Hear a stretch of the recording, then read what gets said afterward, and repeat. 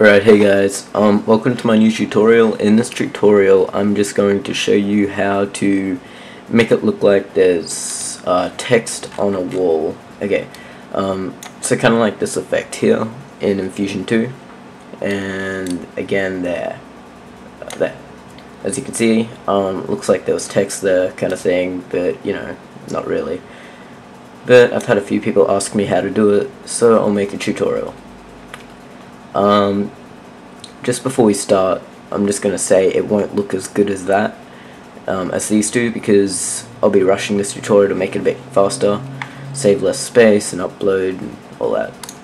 So yeah, to the tutorial. Open up After Effects, because that's what we're going to be using. We're not going to be using Vegas like normal. But you can do this in Vegas, it's just a lot more accurate and better looking in After Effects. So what you want to do now is import the clip that you want. I'll just use one of my Infusion 2 openings. And just a little tip, if you want the composition the exact size of, exact like time and frame size as your video, just hold that, drag it, and go down to this composition bar here. And that makes it exact. Now, we want the text there, like we saw in Infusion 2. Yeah. Alright, now what we want to do is get the text tool, click and type a message. Now, want to drag that out a bit and make it a 3D layer. Now, get the rotation tool and bring that around. Now, as you can see, it kind of already looks like it's on the map, but not really, because we don't have any shadows or anything that makes it look 3D-ish. So what we want to do is duplicate the layer by pressing Ctrl D or Edit Duplicate. Now, now we want to change these again.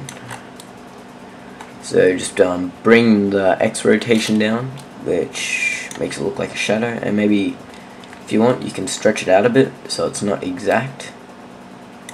That way it looks like it's an actual shadow. And as you can see, it doesn't look like a shadow because it's exactly the same as the original. So what you want to do is make it black and add a slight bit of blur. So go to your Effects and Presets tab over here and type Fill. Now, grab that and drag it onto your bottom layer. But we don't want it red, we want it black, because shadows aren't normally red unless you're colorblind. Now,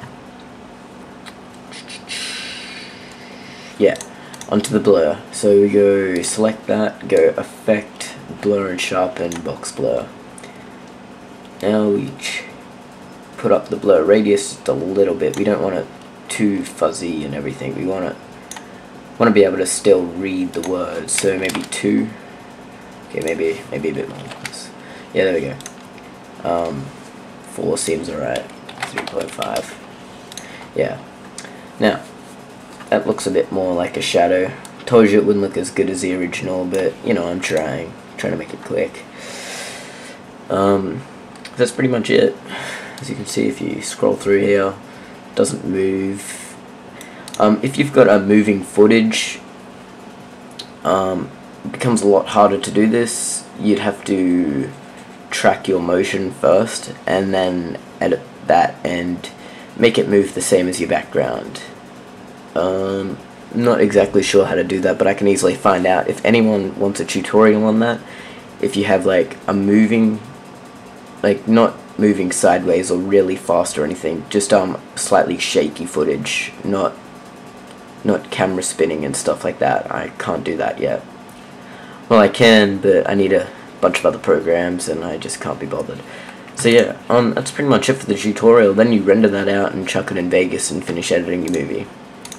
So, tell me if you liked this voice tutorial. I haven't done a voice tutorial in quite a while because all 3 of my mics are broken, so I'm sitting here with my video camera sitting next to my head, filming me talking while using a screen recorder. It's a bit awkward, but anyway, just definitely check out my channel, and I've got a bunch of other tutorials. I've set up playlists to make everything easier.